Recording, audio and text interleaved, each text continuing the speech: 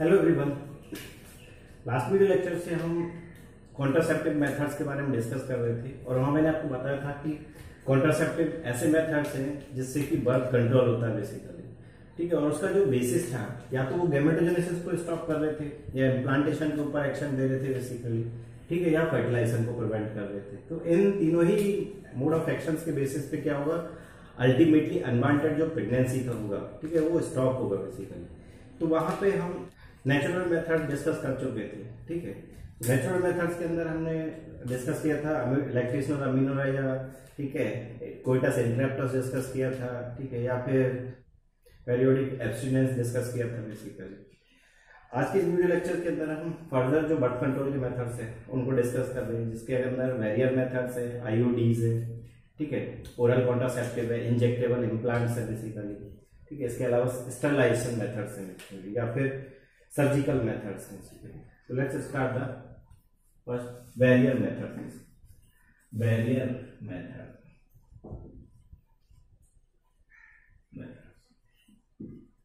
ठीक है, तो जो बैरियर मेथड है ये दोनों मेल एंड फीमेल के थ्रू यूटिलाइज किए जाएंगे। तो यहाँ पे क्या होता है कि जो गैमेट्स हैं, स्पर्म एंड ओवा जो है, उनकी फिजिकल मीटिंग को प्रिवेंट किया जाता है, रोका जाता है by forming a barrier basically. तो यहाँ बैरियर जो होंगे वो कॉन्डम्स भी हो सकते हैं, वो सर्वाइकल कैप्स भी हो सकते हैं, ठीक है, या फिर वो बोल्ट्स भी हो सकते हैं बेसिकली, या डायफ्राम भी हो सकते हैं वहाँ पे। तो यहाँ पे मेल इंडिविजुअल के लिए अलग होंगे और फीमेल इंडिविजुअल के लिए अलग होंगे बेसिकली। तो बैरियर मेथड्स होंगे these methods use by both male and female, use by both male and female, male and female दोनों इंडिविजुअल उस मेथड को यूज कर सकते हैं, ठीक है। इन दीज मेथड या इन दिस मेथड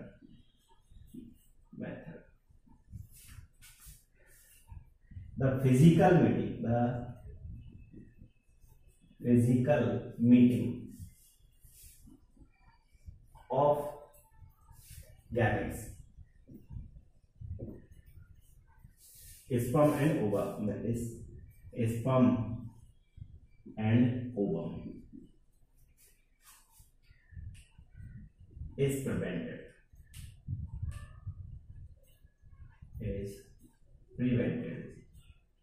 उसको रोका जाता है।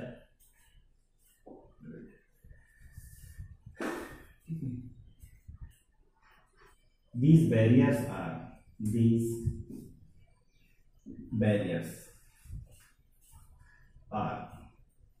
ठीक है। कौन कौन से बैरियर मेथड्स हैं या कौन कौन से बैरियर्स हैं जिसके बेसिस पे क्या फिजिकल मीटिंग जो होगा उसको प्रिवेंट किया जाएगा गैमेट्स को, ठीक है। उसके अंदर फर्स्ट है कॉन्डम, डिस्कस करेंगे कॉन्डम। उसके बाद diaphragm, cervical cap and bolt discuss करें, ठीक है। इसके अलावा स्पर्मिसाइडल क्रीम्स,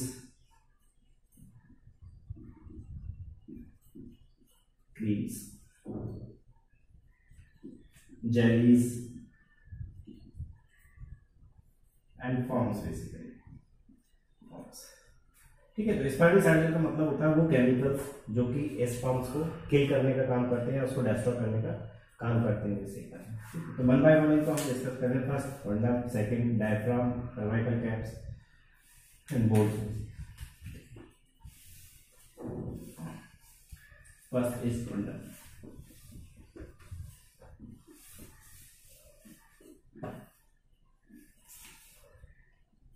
condoms,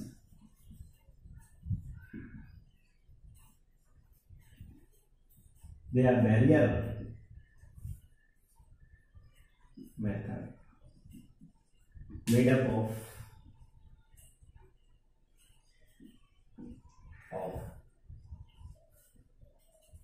रबर, या तो रबर के बने होंगे या लेटेक्स सीट के बने होंगे, latex seat.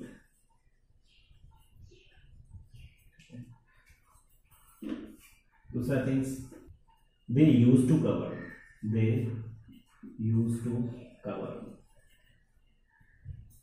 penis in case of male, in case of male vesicle, and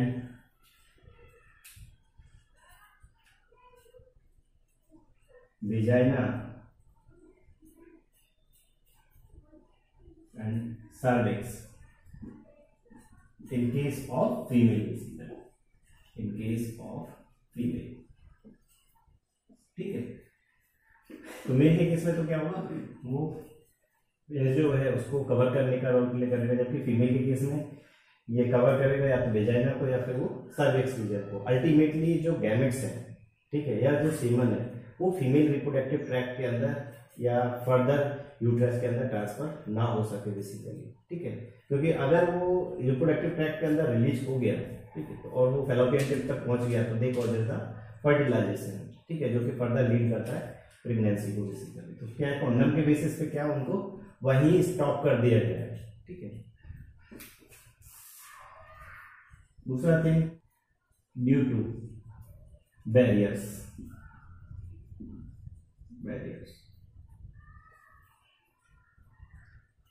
ejaculated semen,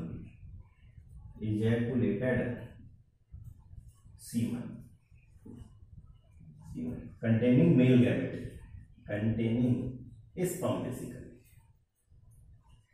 sperm would not enter into female reproductive tract, into female reproductive tract, ताकि वो उस ट्रैक के अंदर एंटर ना कर सके। बैरियर मेथड जो they prevent the conceptions, these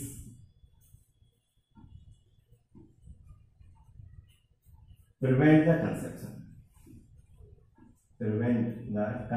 basically, conception,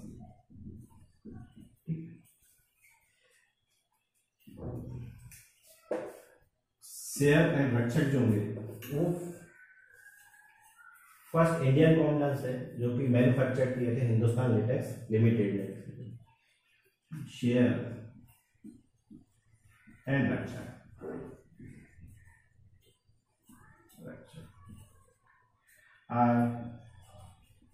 first Indian condom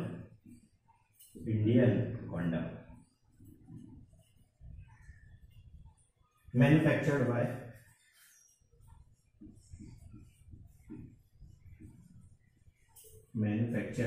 by Hindustan Latex Limited,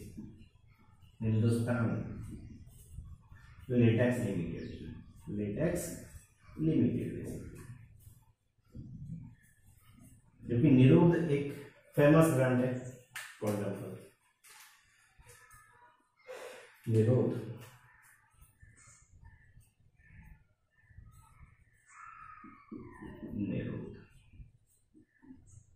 is popular brand of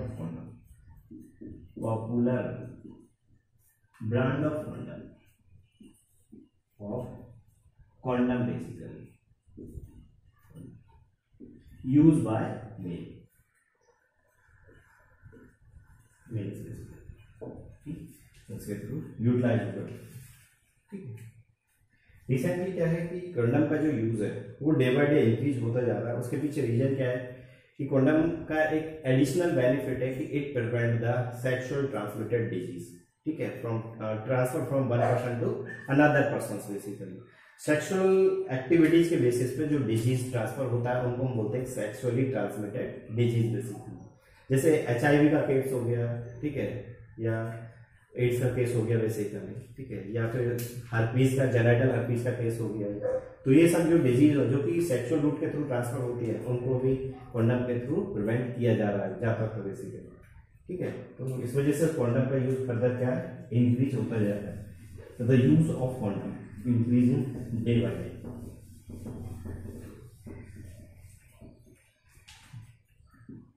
The use of condom increasing day by day, day by day, ठीक है, या recently, increasing day by day due to additional effect, due to additional benefit, हम बोल सकते हैं additional benefits that condom prevent the sexually transmitted disease, prevent the sexually transmitted disease, basically उनको भी stop करने में रोल प्ले कर रहा है डिजीज, दैट इज STDs भी बोलते हैं हम इनको STDs, लाइक एड्स हो गया, एड्स, जेनेटल हर्पीज हो गया, हर्पीज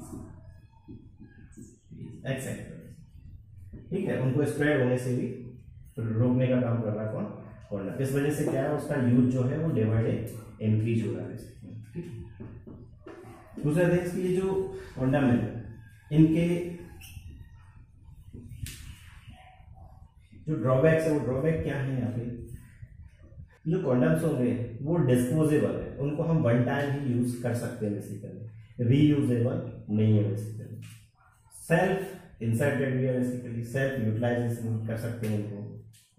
तो जब सेल्फ इंसर्टेड है तो इनके लिए हमें प्राइवेसी का भी जरूरत पड़ता है। Condoms are disposable,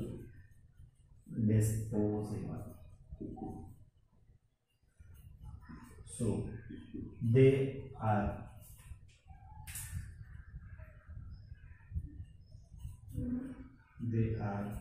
not reusable, basically not reusable, self inserted है, self inserted,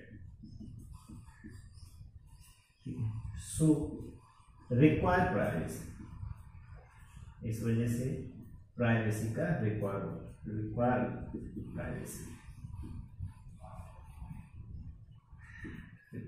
प्राइवेसी।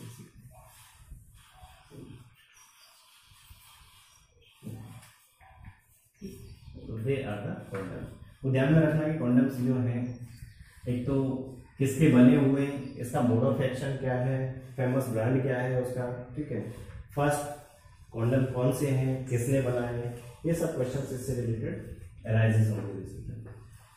सेकंड है diaphragm, cervical caps and barriers. Diaphragm, diaphragm, cervical caps and balls, ठीक है। They are the barriers used by the female individual. They are barriers used by female. They are inserted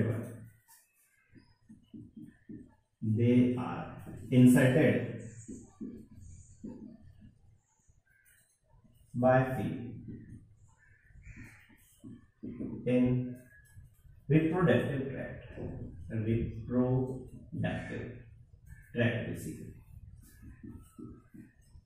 reproductive tract.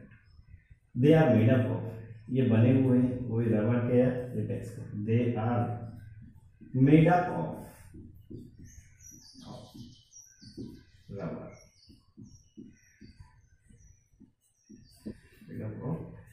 basically. They are inserted by a female in reproductive tract just before the coitus, before coitus से पहले basically. They are made up of rubber. They prevent the या block the entry of sperm. They prevent the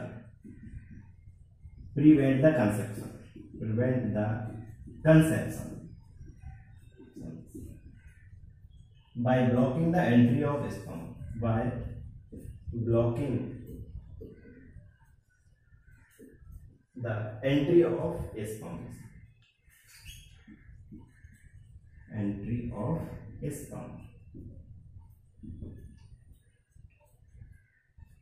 through the cervix.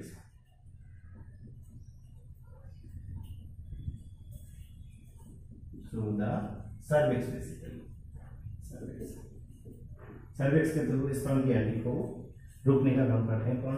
Diaphragm, cervical caps और bolts जो होंगे basically. ठीक है,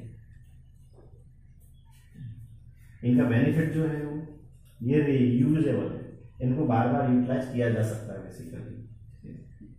These are reusable.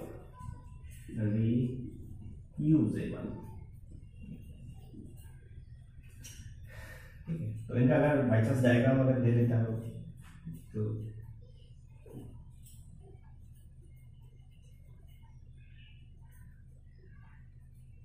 Diaphragm,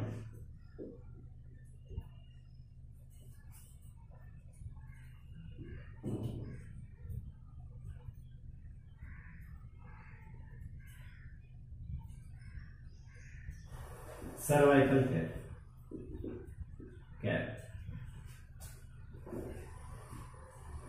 and this is bolt.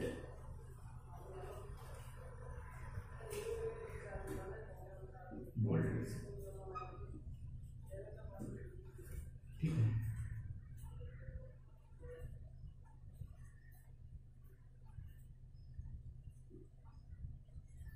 this is female condom.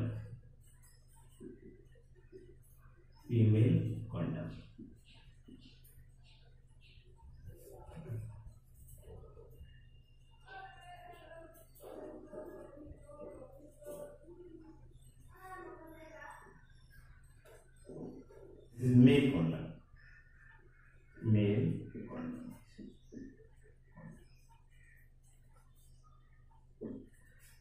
Okay.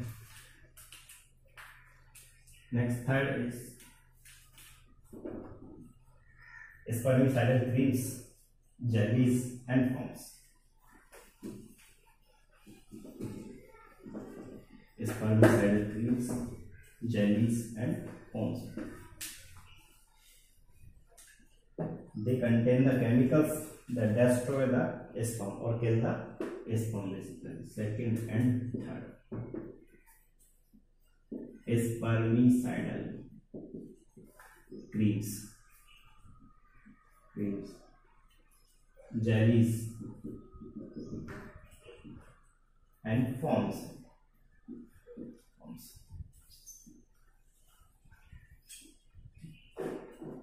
These are generally used along with the barrier methods. ठीक है, तो इनको उन बैरियर मेथड के साथ एडिशनल प्रॉफिट के लिए यूटिलाइज किया जाता है बेसिकली, क्योंकि इनके पास इन क्रीम, जेलीज और फॉर्म इनमें क्या है, वो स्पर्मिसाइडल केमिकल्स प्रेजेंट होते हैं। ठीक है, तो जैसे उस बैरियर के साथ हम यूटिलाइज करेंगे इनको, ठीक है, तो वहाँ उनके अंदर मेल गैमेट जो होगा, ठीक है, उसको डिस्ट्रॉय करने का काम करते हैं बेसिकली। ठीक है, तो general usually these are used along with barrier methods, along with barriers. They increases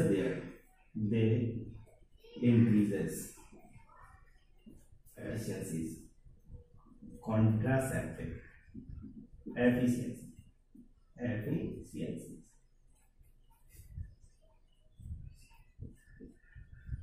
Contraceptive efficiency.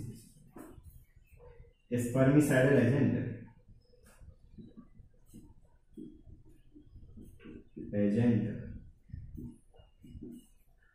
और surface active agent surface active agent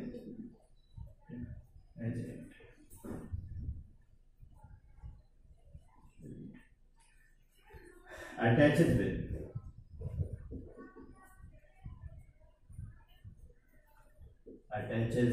with sperms and inhibit oxygen Uptake उस स्पर्म के साथ अटैच होंगे और उसके ऑक्सीजन के Uptake की जो एफिशिएंसी है उसको कम कर देंगे एंड अल्टीमेटली किल और destroy the sperm basically inhibit the oxygen uptake and ultimately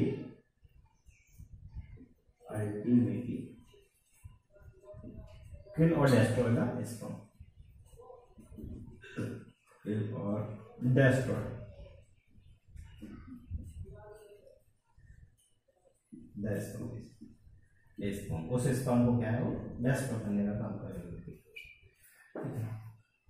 These spermicidal agent, ये जो स्पर्मिसाइडल एजेंट है they contain these spermicidal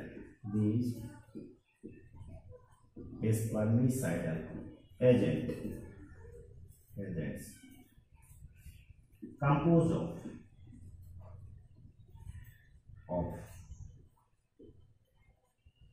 ZnSO4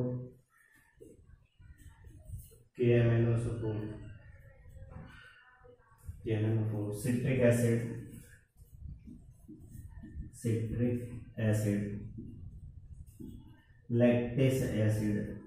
lactic acid, boric acid हो गया, boric acid, spermicidal activity, etc. which having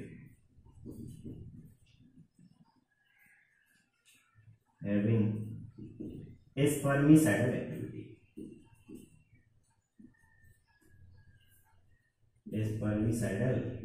activity. Basically ठीक है. तो ये cream, jellies, form, ठीक है, इनके अंदर क्या है ये चीज एसोसिएटेड है, केमिकल्स एसोसिएटेड है. या फिर उनके अंदर ये चीजें प्रेजेंट होगा ZnSO4, KMnO4, ठीक है, lactic acid, citric acid, boric acid basically. और इन केमिकल्स का जो एक्टिविटी है वो उस स्पर्म्स को किल करने का है, उनको डिस्ट्रॉय करने का. और how they destroy the sperm? By blocking और by inhibiting the oxygen Uptake by the spermatozoa और स्पर्म्स बेसिकली. ठीक है. तो इन क्रीम्स, जेलीज और फॉर्म को क्या है उन बैरियर मेथड्स के साथ यूटिलाइज किया जाता है. तो बैरियर मेथड के साथ जब यूटिलाइज किया जाएगा तो कॉन्ट्रासेप्टिव जो एफिशिएंसी है वो बढ़ जाएगा. ठीक है. गैमेट्स को डिस्ट्रॉय करने वाला जो एक्टिविटी है वो क्या है इंक्रीज हो जाएगा बेसिकली. ठीक है. दस they prevent the physical meeting और fertilisation basically. Next are IUDs, intrauterine devices basically. ये वो डिवाइसेस होगा जिनको फीमेल के यूट्रस के अंदर इम्प्लांट किया जाएगा.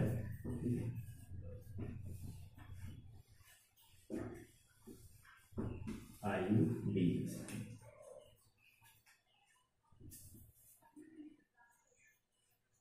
Third is IUDs. In the sense intrauterine devices.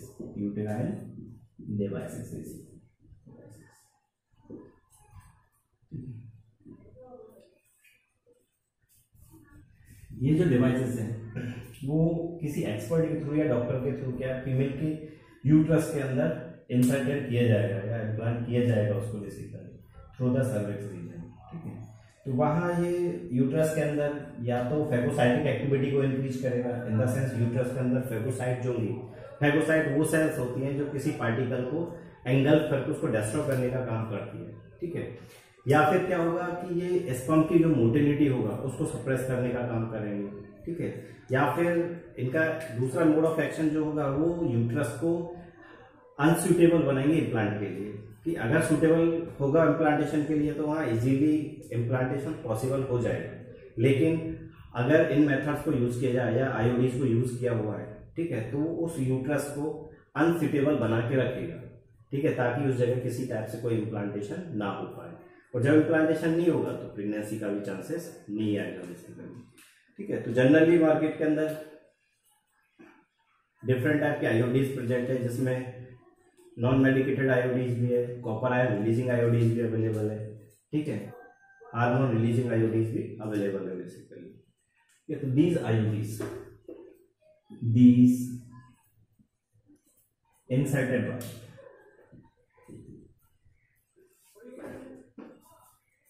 by doctors, these inserted by doctors or medical expert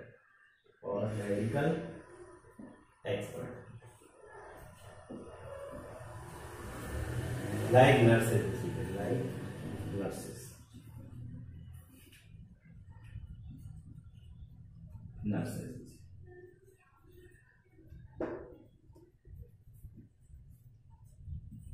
IUDs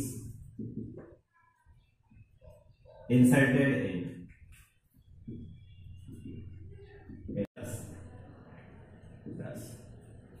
through the cervix, cervix के थ्रू क्या है, उस यूट्रस के अंदर उनको इंसर्ट किया जाएगा, इम्प्लांट किया जाएगा बेसिकली। ठीक है, mode of action of these आईओडीज are, mode of action of these आईओडीज basically, इनका मोड ऑफ एक्शन जो है वो क्या है, that is increases phagocytic activity,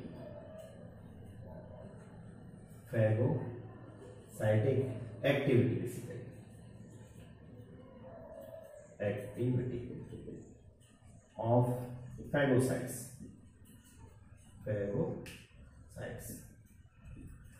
ठीक है। और phagocytes कौन सी साइट्स होंगी, वो साइट जो कि पार्टिकल्स को एंगल करके उनको डिस्ट्रॉय करने का काम करती है।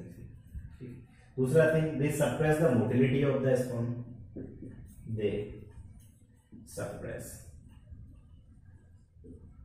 the motility of sperm,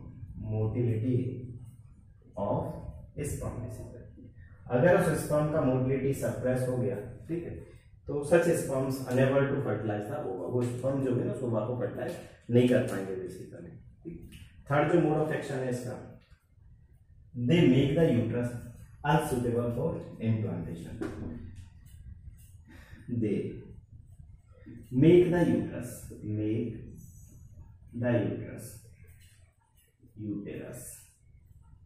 unsuitable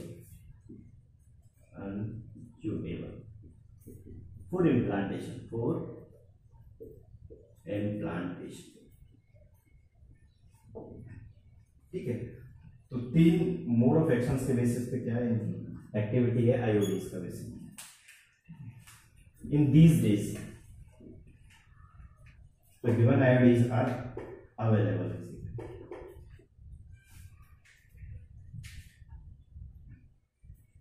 Some IODs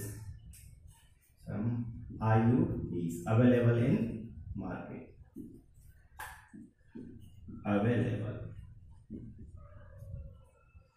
कौन कौन से IODs जो अवेलेबल है?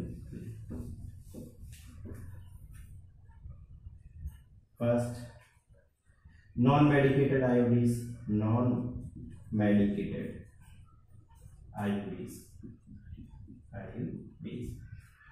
ठीक है। नॉन मेडिकेटेड आईओडीज का जो एग्जांपल है, that is example left loop basically. Second, copper ion releasing आईओडीज,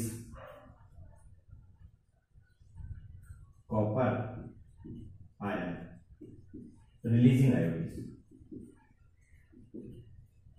आईओडीज। इसका एग्जांपल कॉपर टी हो गया, कॉपर 7 हो गया, मल्टीलोड 375 हो गया, मल्टीलोड 375 हो गया। Examples of copper ion releasing devices. Next hormone releasing devices, hormone releasing devices, releasing IUDs, hormone releasing जो आईयूडीज है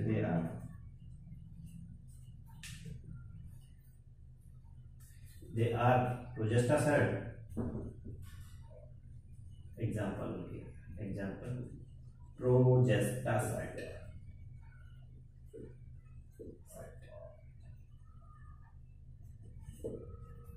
and LNG20 basically,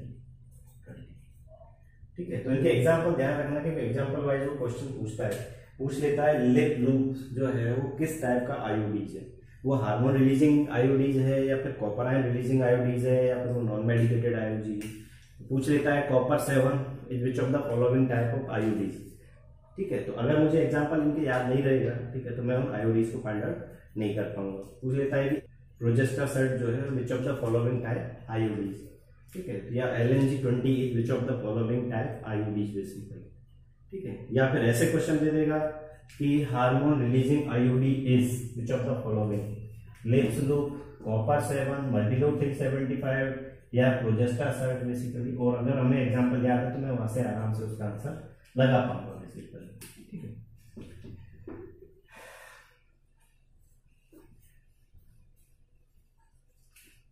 copper ion जो रिलीजिंग आयोडीज है, जैसे कॉपर टी का मैं एक एग्जांपल बता रहा हूँ, कॉपर टी बेसिकली जो कि क्या है, कॉपर आयन रिलीजिंग आयोडीज है, कॉपर आयन रिलीजिंग आयोडीज,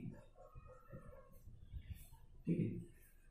तो इनको क्या है, डॉक्टर्स के थ्रू या मेडिकल एक्सपर्ट के थ्रू या नर्सेस के थ्रू इसको फीमेल के यूट्रस के अंदर ट्रांसफर किया जाता है। तो स्टार्टिंग में तो वो ऐसे होता है और इनका जो टर्मिनल एंड होगा इस पे एक थ्रेड बंधा हुआ होता है, ये थ्रेड है, और एक कॉपर का वायर होता है, कॉपर टी जो होता है। तो जब इनको इंजेक्ट किया जाएगा फीमेल के रिप्रोडक्टिव ट्रैक्ट के अंदर तो होगा क्या, ये this is the uterus,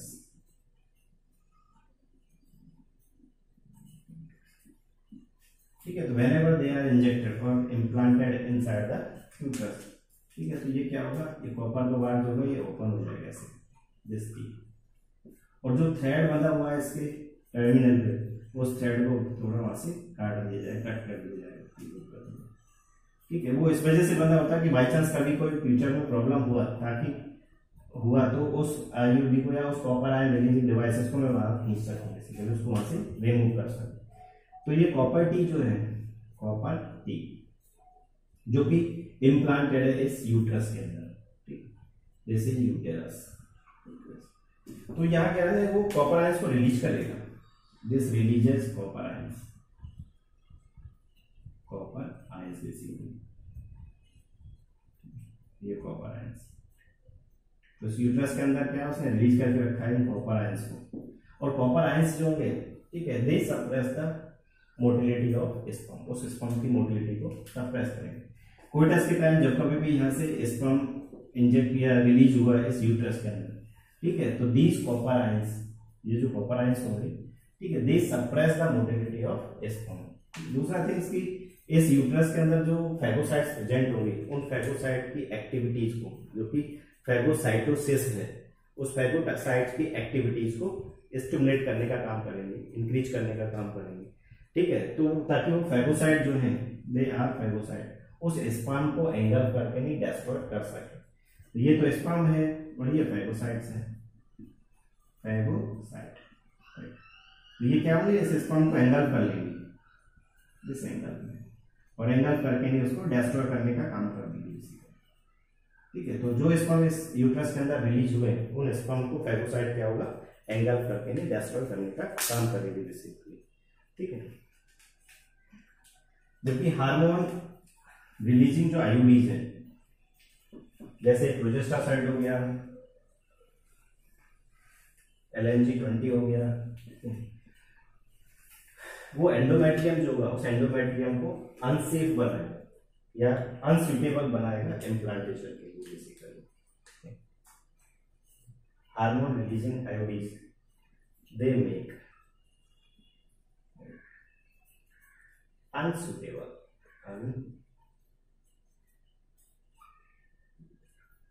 they make uterus unsuitable for implantation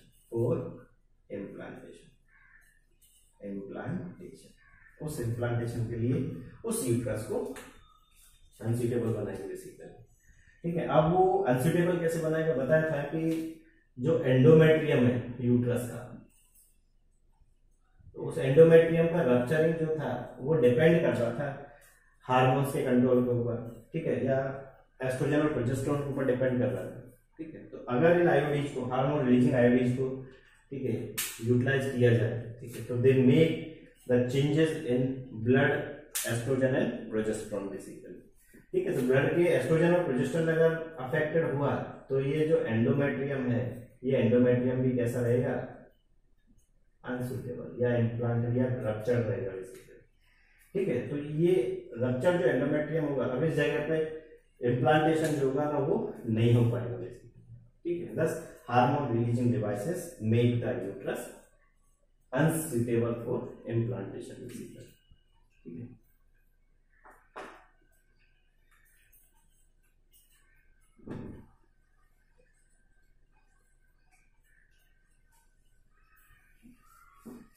they are the IUDs, intrauterine devices basically, devices।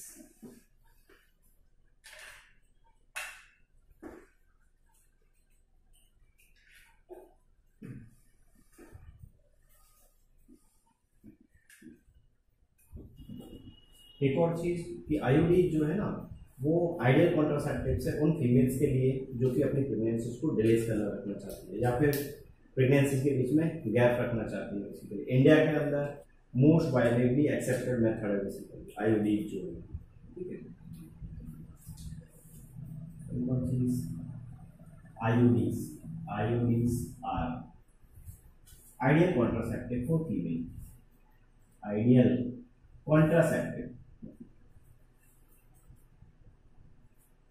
contraceptive for female who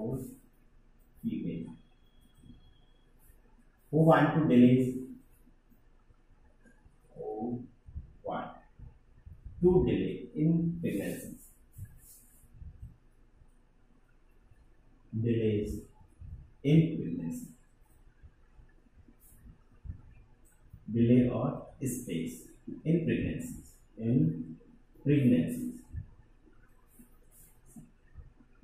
pregnancies के अंदर जैसे। ठीक है, दूसरा थिंग कि आईयूडीज इट इज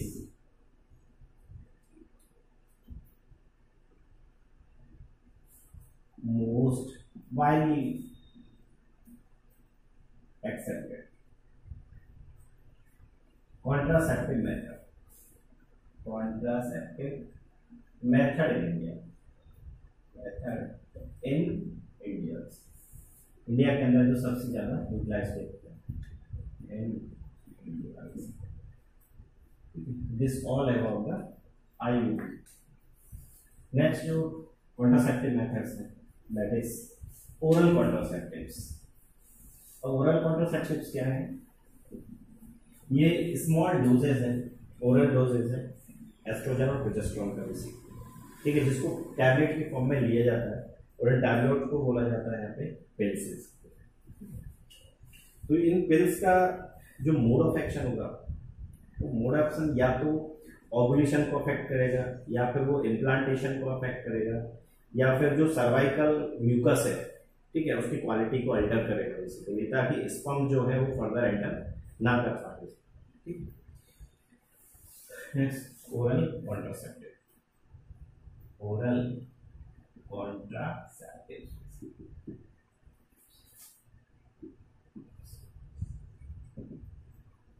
क्या दे आर स्मॉल डोजेस या small oral doses of progesterone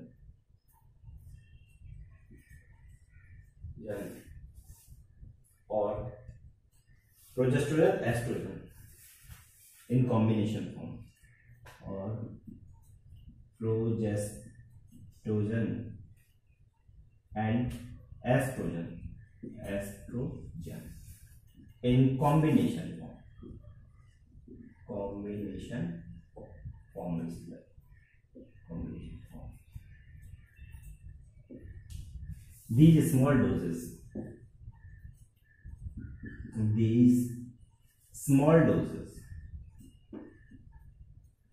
oral doses are taken in the form of tablet,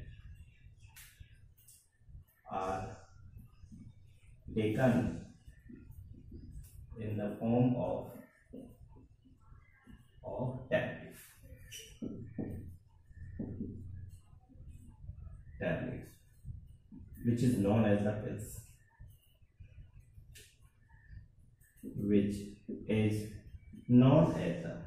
popularly known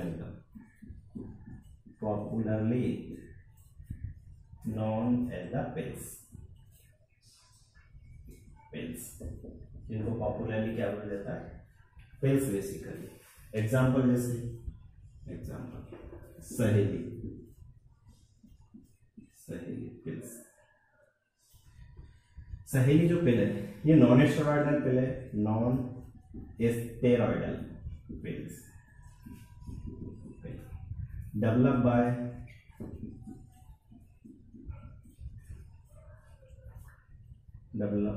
by scientists of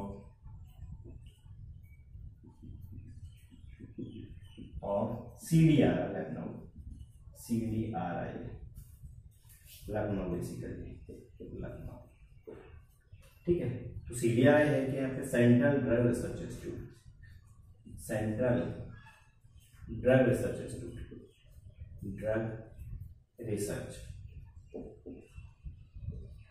institute ठीक है. तो सहेली जो पिल है इसके लेस साइड इफेक्ट. सहेली जो पिल है having high contraceptive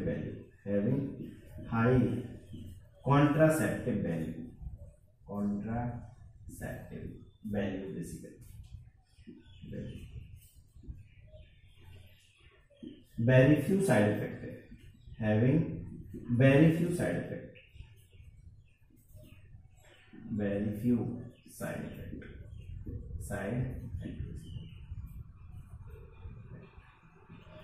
Taken once in a week. It is taken once in a week. एक वीक में एक बार इनको लिया जाता है बेसिकली. इसके अलावा अदर देन द सहेली पिल्स, मॉर्निंग पिल्स भी अवेलेबल है. मॉर्निंग पिल्स,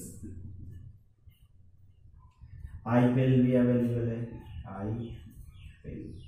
72 आवर्स पिल्स भी अवेलेबल है. ठीक है, ये जो पिल्स हैं, these pills also available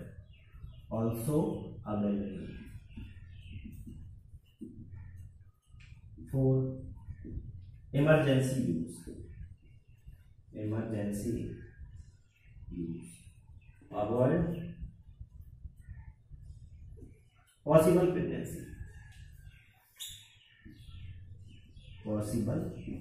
pregnancy. Due to rape and unwanted pregnancy.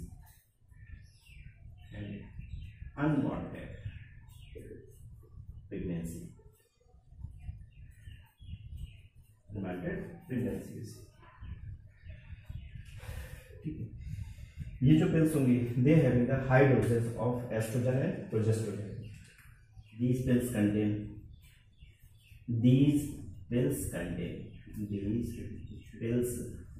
contain high value of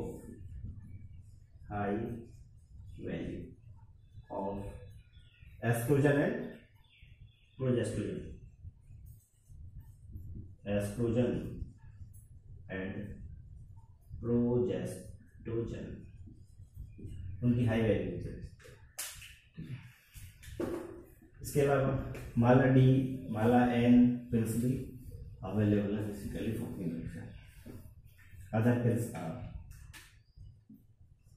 Mala D and Mala N R the pills taken daily basically daily. They act on ovulation.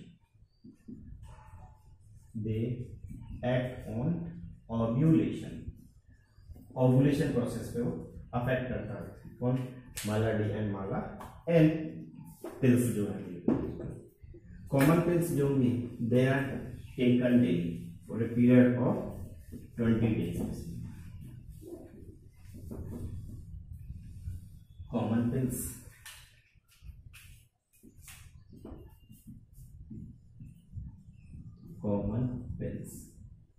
are taken daily for a period of 20 days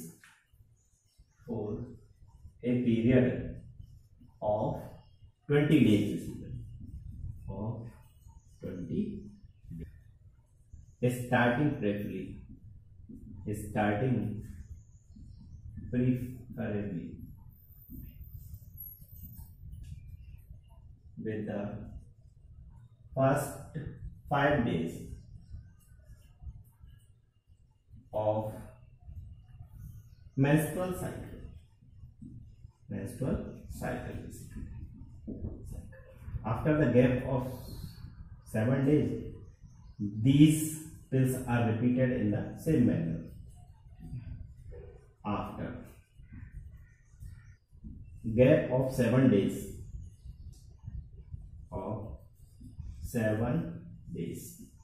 these pills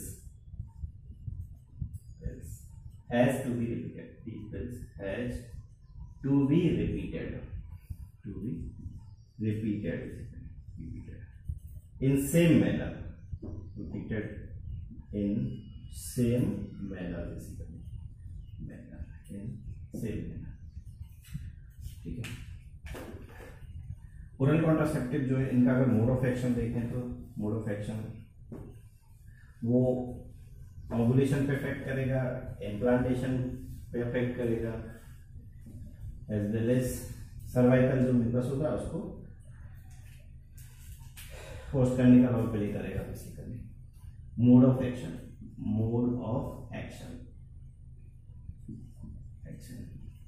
of oral contraceptive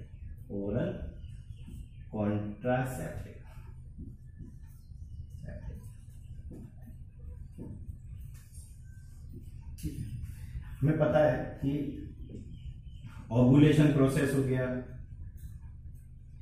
या implantation process हो गया या फिर menstrual cycle हो गया, ये तीनों totally hormonal control process थे बेसिकली ठीक है। तो अगर ब्लड के अंदर नॉर्मल लेवल रहता है हार्मोन्स का, एस्ट्रोजन प्रोजेस्टेरोन का, ठीक है, तो ये प्रोसेस भी नॉर्मल ही रहती है। अब इन ओरल कॉन्ट्रासेप्टिव्स के बेसिस पे क्या है, उस ब्लड के फीमेल का जो ब्लड है उसके अंदर एस्ट्रोजन प्रोजेस्टेरोन का लेवल है उसको डिसबैलेंस किया जा रहा है। तो जब वो डिसबैलेंस होगा तो ये प्रोसेस जो होंगे ना वो अफेक्टेड होंगे, रिजल्टेंट जो नॉर्मल प्रेगनेंसी होना चाहिए था वो नॉर्मल प्रेगनेंसी जब नहीं आएगी बेसिकली, ठीक है। तो same mode of action in oral contraceptives का बेसिकली, ठीक है।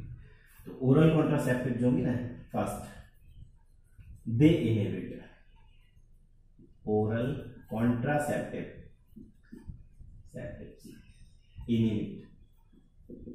inhibits the ovulation process,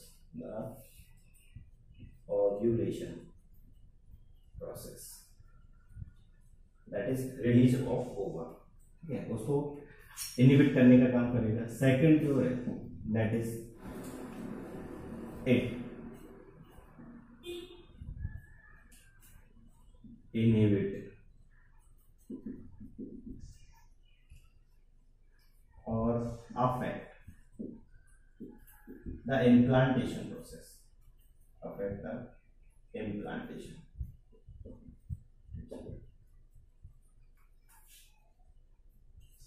process by making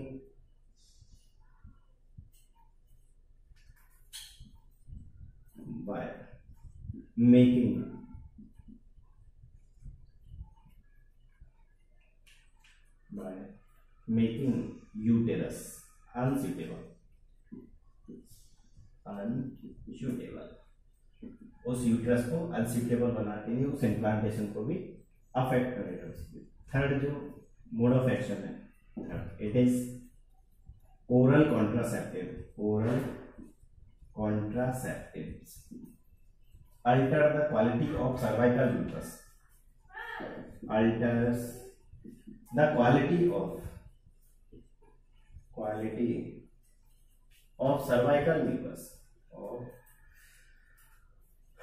cervical mucus, जो सर्विक्स रीजन होगा, ठीक है, उस सर्विक्स रीजन के अंदर जो म्यूकस प्रेजेंट है उसकी क्वालिटी को अल्टर कर देगा, उसको थोड़ा थिक कर देगा, ठीक है। तो उस रीजन से स्पर्म जो है ना वो फर्दर एंटर नहीं कर पाएंगे, फर्दर एंटर नहीं कर पाएंगे तो फर्दर फर्टिलाइजेशन नहीं होगा। तो oral contraceptive altars the quality of cervical mucus and prevent the entry of sperm and prevent the entry of sperm, entry of sperm, thus prevent the fertilization event,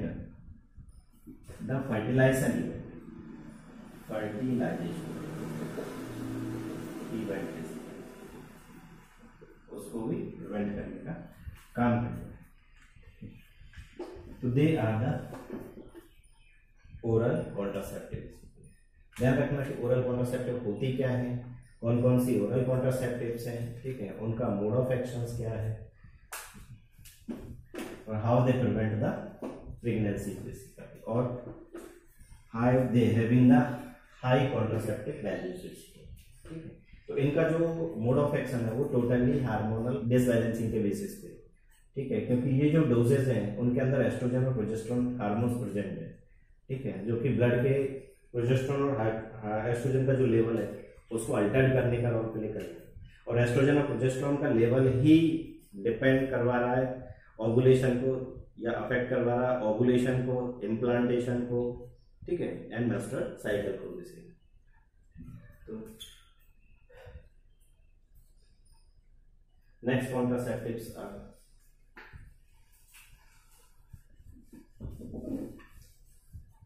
implants,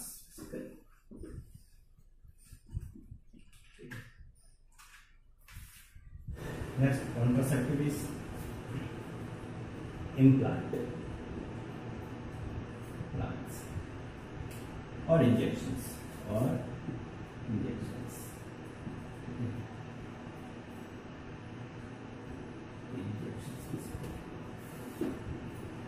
implants और injection जो है वो एक दूसरे type के contraceptive methods हैं, ठीक है, जिसमें प्रोजेस्टेरोन और कॉम्बिनेशन फॉर्म में भी दिया जाता है, एस्ट्रोजन एंड प्रोजेस्टेरोन की फॉर्म में बेसिकली। तो ये कॉन्ट्रासेप्टिव जो होंगे वो फीमेल के थ्रू यूटिलाइज किए जाएंगे, ठीक है। तो इन इम्प्लांट्स को और इंजेक्शन को प्लेस किया जाता है अंडर द स्किन, ठीक है। इनका मोड ऑफ एक्शन जो होगा ना वो सिमिलर है ओरल कॉन्ट्रासेप्टिव की जैसे, क्यों, क्योंकि इनका जो डोजेज है या इनका जो कॉम्बिनेशन है वो भी सिमिलर कॉम्बिनेशन से ओरल डोजेज के जैसे है। तो वहाँ पे ओरल डोजेज जो थी वो उनके अंदर प्रोजेस्टेरोन प्रेजेंट हो सकता था केवल, या फिर वो कॉम्बिनेशन फॉर्म में भी हो सकती थी प्रोजेस्टेरोन एस्ट्रोजन की फॉर्म में, ठीक है। तो ओरल कॉन्ट्रासेप्टिव जो था उनका जो मोड ऑफ एक्शन था वो हार्मोनल डिसबैलेंस करता था ब्लड के को, ठीक है। तो ब्लड के जो एस्ट्रोजन और प्रोजेस्टेरोन हार्मोन है, ठीक है, उसको डिसबैलेंस करने का काम करता है।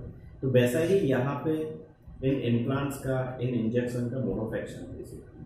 ठीक है, ये बात अलग है कि थोड़ा ये लॉन्गर टाइम तक इफेक्टिव होंगे।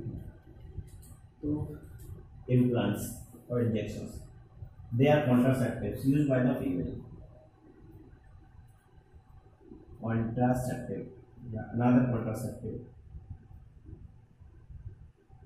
contraceptives used by female basically। implants or injection, implants or injection contain progesterone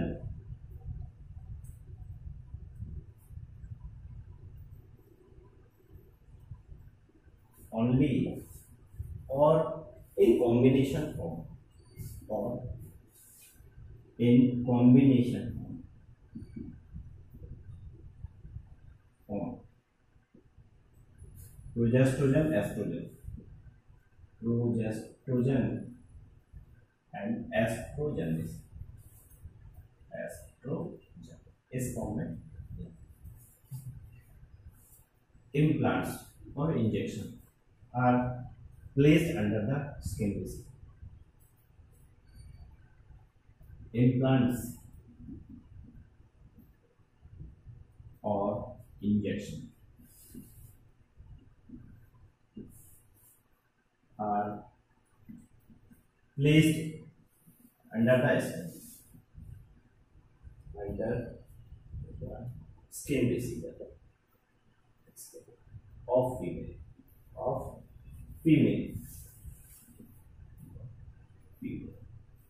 ठीक है, तो इन इंजेक्शन और इम्प्लांट्स के अंदर डोजेज हैं या फॉर्मुलेशन है प्रोजेस्ट्रोजन का और एक कॉम्बिनेशन की फॉर्म में प्रोजेस्ट्रोजन एस्ट्रोजन का। ठीक है, तो मोड ऑफ एक्शन जो होगा ना वो सिमिलर होगा ओरल कॉन्ट्रासेप्टिव्स के। The mode of action, the mode of action of implants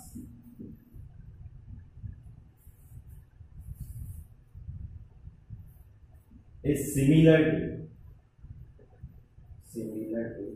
the mode of action of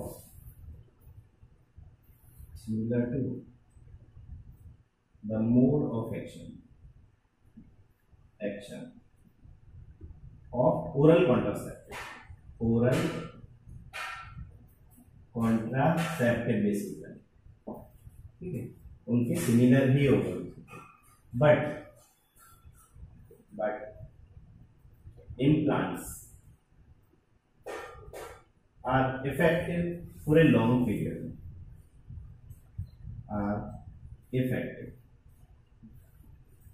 for longer period, effective for longer period।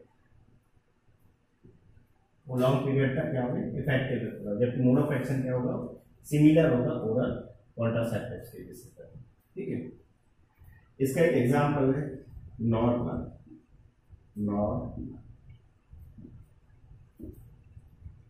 Example नॉर्प्लान।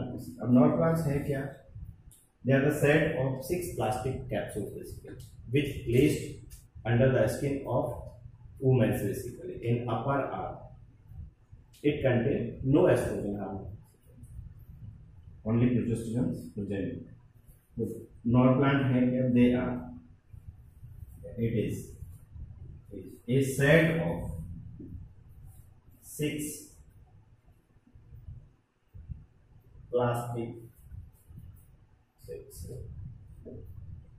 small plastic capsule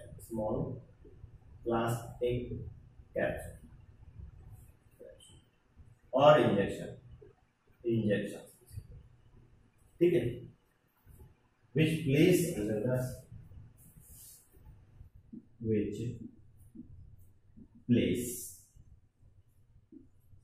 under skin of woman,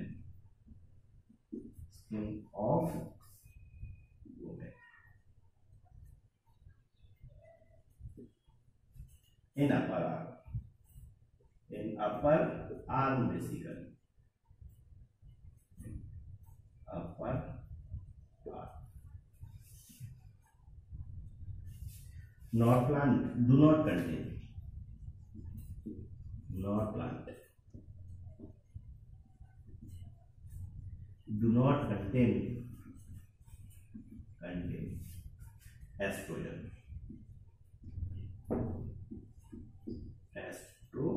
basically, ठीक। तो वो combination की form में नहीं है। इनका plant का definition, इनका डायग्राम अगर देखा जाए तो बताया ना कि ये इंजेक्शन है, 6 इंजेक्शन या प्लास्टिक कैप्सूल्स हैं जिनको स्किन के अपर आर्म की जो स्किन होगी ना उसके अंदर वो प्लेस किया जाता है। They are not plant. तो जैसे हम उनको स्किन के अंदर प्लेस करेंगे, ठीक है, तो रिलीज कर देंगे हार्मोन्स को, प्रोजेस्टेरोन को, ठीक है, जो कि ब्लड के प्रोजेस्टेरोन लेवल को डिसबैलेंस करने का काम करेगा और अपना मोड ऑफ एक्शन देगा similar like the oral contraceptives basically, ठीक। तो दिस वाज द इम्प्लांट और injection basically. Next method is surgical method. Surgical method basically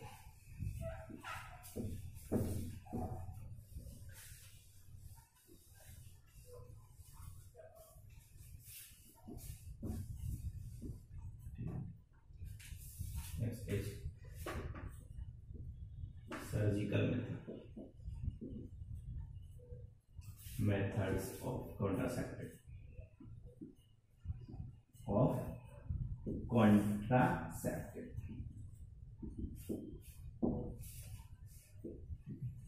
तो सर्जिकल जो मेथड्स होंगे, इन सर्जिकल मेथड्स के अंदर जो ट्रांसपोर्टेशन का जो पैसेज होगा स्पर्म्स का, ठीक है, या गैमेट्स का, उनको ब्लॉक किया जाएगा basically by cutting and tidying. तो यहाँ पे 2 मेथड्स होंगे, एक को तो बेशक्टमी बोलते हैं, ठीक है, और एक को ट्यूबेक्टमी बोलते हैं बेसिकली। तो tubectomy is utilised in case of female, जिसमें जो फैलोपियन ट्यूब है उसको कट करके नहीं बांध दिया जाएगा, ये टाइट कर दिया जाएगा। जबकि बेशक्टमी के केस में जो वास्ट डिफरेंस है मेल का, ठीक है, उसको वहां से कट करके नहीं टाइट किया जाएगा बेसिकली।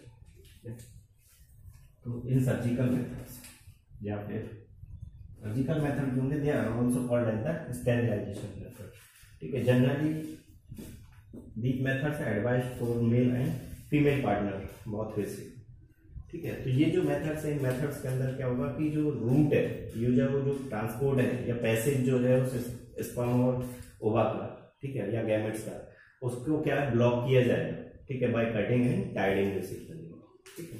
तो these method are all called the sterilisation, ठीक है। Surgical methods, these methods are also called as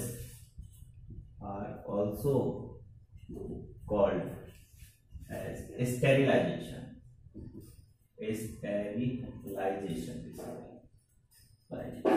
sterilisation method इनको बोलते हैं।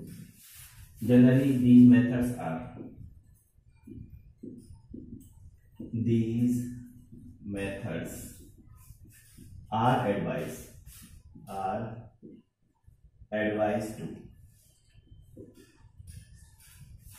advised to both male and female basically, and female, they are terminal method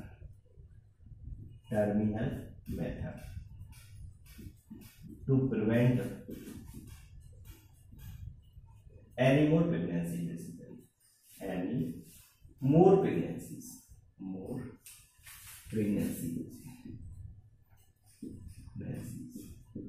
ठीक है, उसको करने के लिए it is surgical intervention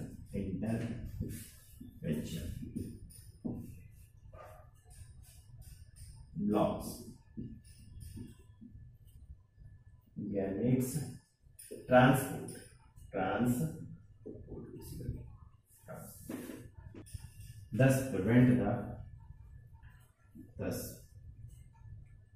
to prevent the conception, to prevent conception,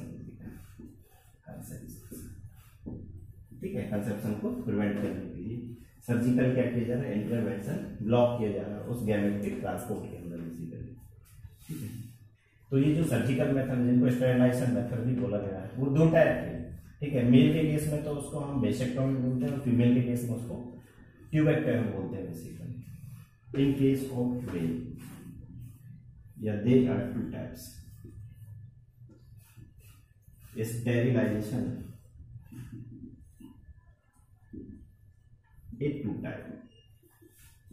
is two types basically. Depend करेगा मेल के अंदर होगा या फिर वो फीमेल के अंदर किया जाएगा। तो मेल के अंदर होगा तो वेसेक्टॉमी बेसिकली,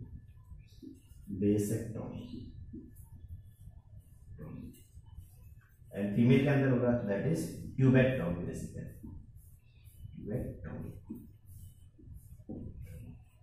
ठीक है। तो इनको दोनों को वन बाय वन डिस्कस करना है, वेसेक्टॉमी क्या होता है और ट्यूबेक्टॉमी क्या होता है। First is vasectomy. ध्यान रखना है vasectomy use in case of the mail, tubectomy जो होगा वो फीमेल के केस में यूटिलाइज किया जाएगा। Vasectomy it is use,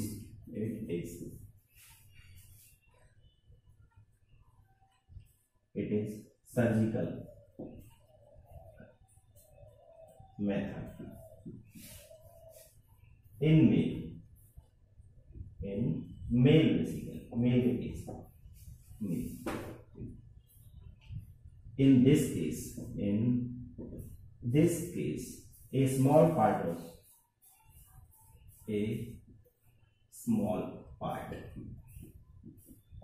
vas deferens is cut या remove and tied up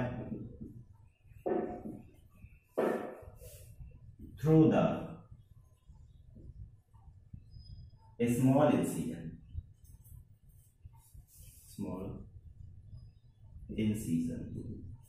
on the scrotum, ठीक है। स्क्रोटम पे स्मॉल इंसिजन करके भी वो जो वास डिफरेंस है उसको वहां से स्मॉल पार्ट को कट किया जाएगा, उसको बांध दिया जाएगा बेसिकली, ठीक है, या टाइट कर दिया जाएगा बेसिकली। जिससे होगा क्या कि जो टेस्टिस है उस टेस्टिस से स्पर्म्स जो होंगे ना वो फर्दर ट्रांसपोर्ट नहीं हो पाएगा, ठीक है। वो इजैकुलेटरी डक्ट तक नहीं आ पाएगा या फिर वो यूरेथ्रा के थ्रू बाहर नहीं जा पाएगा बेसिकली, ठीक है। तो उस पैसेज को वहां क्या है ब्लॉक कर दिया बेसिकली, ठीक है। इसका जैसे डायग्राम में बता रहा हूँ, जब मेल रिप्रोडक्टिव सिस्टम में आपको डिस्कस करवा रहा था तो वहां पे मैंने बताया था बेसिकली कि जो टेस्टिस होते हैं दे आर टेस्टिस, उन टेस्टिस से टेस्टिस स्क्रोटम के अंदर प्रेजेंट होगा, ठीक है।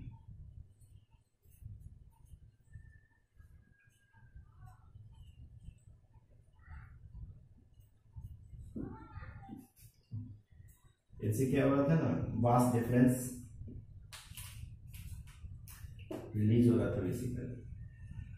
दे वर seminal vesicle, they are also the seminal vesicle, ठीक है। तो जो वास डिफरेंस इस टेस्टिस से रिलीज हो रहा था या स्पर्म को टेस्टिस से इजैकुलेटरी डक्ट तक लेके आ रहा था,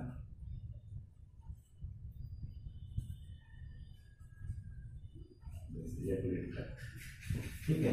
तो यहाँ से ट्रांसपोर्ट जो था टेस्टिस उस स्पर्म्स का testis vas deferens and ejaculatory duct basically, ठीक है। सिमिलर था जी था वास डिफरेंस जो था ना वो ओवर ट्यूब था जो कि एंटर कर रहा था एब्डोमिनल कैविटी के अंदर या फिर एंटर कर रहा था वो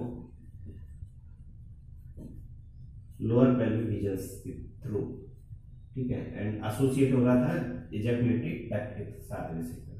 तो यहाँ पे इस केस में किया क्या जाता है कि ये जो वास डिफरेंस है इस वास डिफरेंस को कट करके टाइट कर दिया जाता है।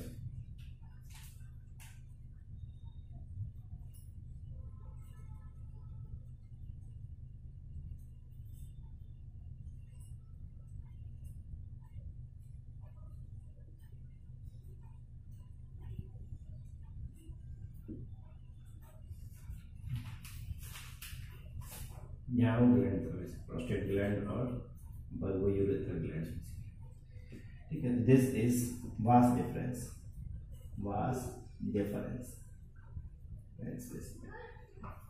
ठीक है। तो ये वास डिफरेंस, जबकि ये यूरिनरी ब्लैडर था, यूरिनरी ब्लैडर, दिस, ठीक है। तो इस केस में किया क्या है, यहाँ से इस वास डिफरेंस को कट किया है और उसको टाइट किया है। दिस इज स्मॉल पार्ट जो है वो कट किया है और उसको टाइट कर दिया बेसिकली।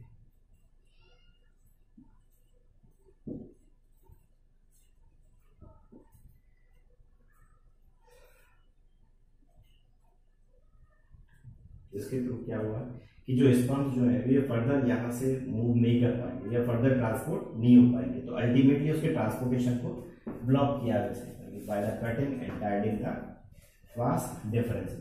तो अगर वो स्पर्म्स फर्दर रिलीज नहीं हो पाएंगे तो सीमन के अंदर स्पर्म्स का जो प्रेजेंस है वो नेग्लिजिबल होगा, ठीक है। तो नॉर्मल पॉपुलेशन करने के बाद भी क्या होगा, वो प्रेगनेंसीज नहीं आएगा बेसिकली। क्यों? क्योंकि स्पर्म का यहाँ पे ब्लॉकेज कर दिया बाय कटिंग एंड टाइडिंग। यहाँ पे मैं लिख रहा हूँ cutting and tidying of vas difference basically।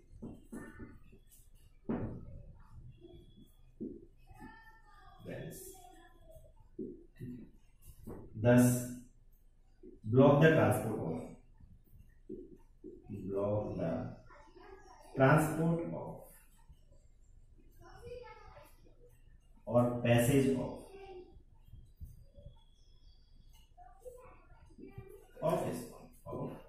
Sperm, ठीक है। तो ऐसा में जिसके अंदर वेशेक्टोमी किया गया है, ठीक है, तो उसके सीमन के अंदर जो स्पर्म्स है वो नेग्लिजिबल हो गए, ठीक है, तो बिल्कुल एब्सेंट हो गए। This was the वेशेक्टोमी। Next tubectomy. Tubectomy जो होगा it used in case of the female individual या female partner.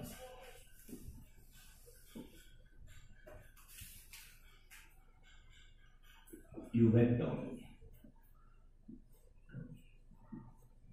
It is surgical method in case of female patient. It is surgical method in female partner.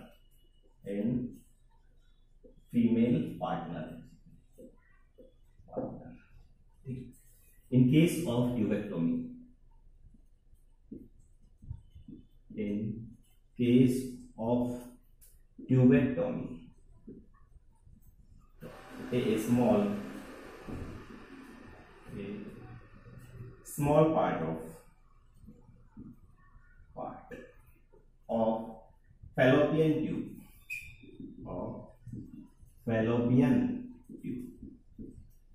is cut or removed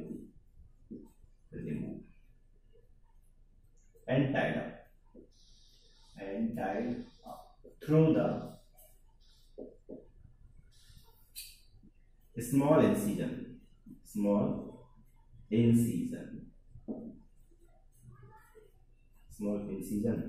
in the abdomen or through the vagina basically through vagina, ठीक है। तो small abdomen पे small incision लगाया या फिर वो through the vagina उस fallopian tube जो है उसको कट किया जाए और टाइट किया जाए बेसिकली। तो उस प्रोसेस को वो सर्जिकल मेथड से बोलते हैं यहाँ पे क्या, ट्यूबेक्टोमी, ठीक है। तो ट्यूबेक्टोमी के केस में क्या हुआ है,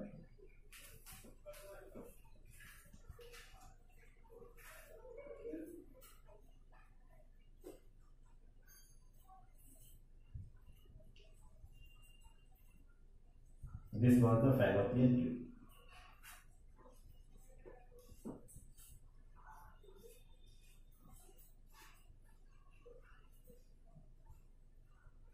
And this was uterus. This uterus, this fallopian tube. Fallopian tube. They are the ovaries. And this is cervix and this is vagina.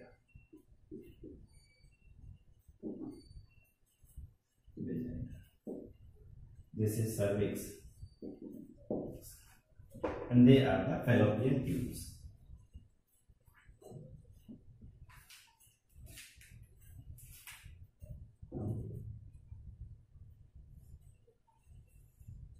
They are fallopian tubes.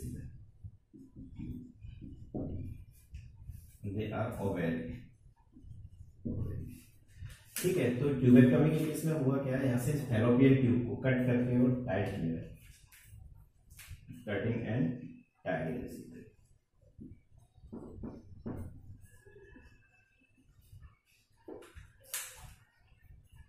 This is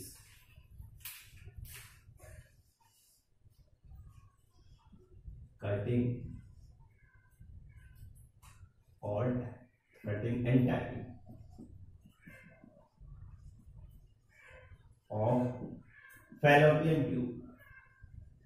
Fallopian